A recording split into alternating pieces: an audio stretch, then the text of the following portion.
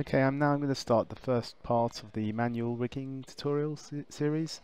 So to begin with, we're going to show you how to create the bones. So let's explain the essential point of bones. So the bones are the create kind of pivots to move the character around. If you use the create bone tool, you can see you can draw bones out like this. If you hold shift, you can move the bone around. If you hold control, you can select a previous bone, and shift will move that around. You can keep drawing bones, or if you right click, you will start a new bone. So basically unparents it. And once you've finished, you can either press enter or finish bone. And that's the essence of drawing the bones. You want to actually, when you create the bones on a character, you want them to go into the middle of the character. To do that, make sure the character has a mesh collider on it. And in this case, I'm just kind of locked it. I've put it on a transparent layer, and I've locked it over here so that I don't accidentally select it. So what we'll do is just go create bone tool. You can see when I create these bones, it's creating it into the center of the character. So that's very useful. Actually, what I'm going to show you is another bone creation tool, but this one actually creates the controls with it. So this is called the Spline Tool. So the Spline Tool makes these kind of bendy, like spline-like controls. So you can see it like works. It could be really good for tails, tentacles, all those things. You can do as many as you want. This shows you how many bones are going to be between each control. So in our case, I want to use those for the spine. So you can use. So what we're going to do is we're going to click in here and over here. Just use two controls. You can see that these controls are going to be very nice for the upper body and the lower body, because that you can rotate them and it kind of maintains a kind of nice sort of arc, and then you can translate them.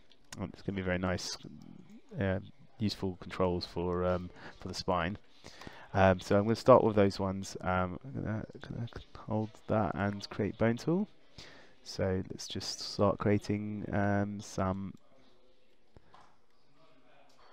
bones for the shoulder, and one for the elbow, and one for the wrist. Let's press enter. If we're not happy with it, we can always go back to the bone tool and hold shift and move it around. Oops. Finish. Yeah, let's maybe move this one around as well. It's just that.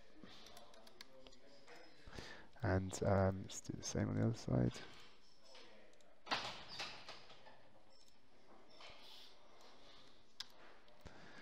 Let's just check that's all good. Yeah. So let's do the thigh. And just do one for the foot. Yeah. And one more.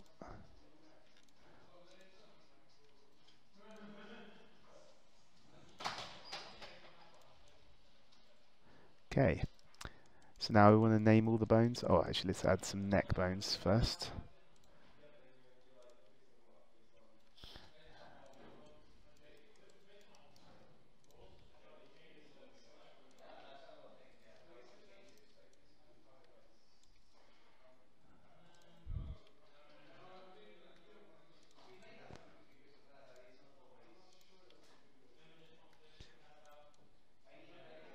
Okay. And it looks like that one's not in the center. Okay. So